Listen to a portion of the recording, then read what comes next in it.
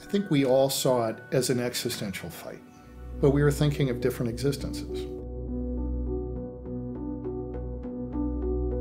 We can't play God with these rivers, and what is done is done.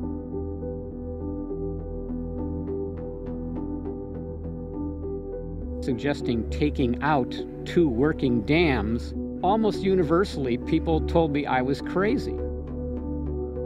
In any other country in the world, can you imagine them taking out an existing facility that's producing low-cost power?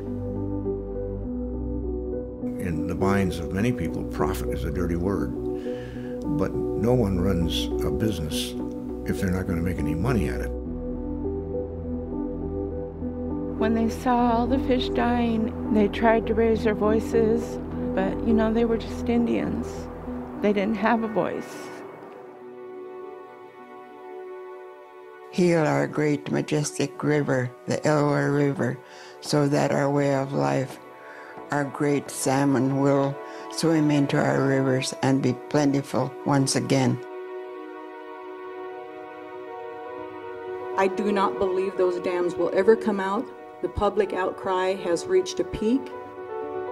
What I've witnessed in these last 20 years is that public opinion can be moved.